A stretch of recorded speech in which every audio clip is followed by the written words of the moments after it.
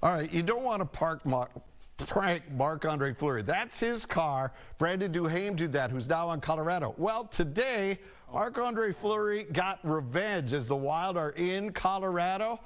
And yes, there is his vehicle. Fleury took off all the tires, chained them to the wall so he couldn't get them, and then to make sure he knew it was the Flower, that's his nickname, yes, he went to Home Depot, got a load of dirt, put it on his hood, and then, of course, planted flowers. So do not mess with Marc-Andre Fleury if you ever. See, that's what he did to Fleury's car when they were here, and then this was the revenge. That is not what you want to do to Marc-Andre Fleury. Oh, boy.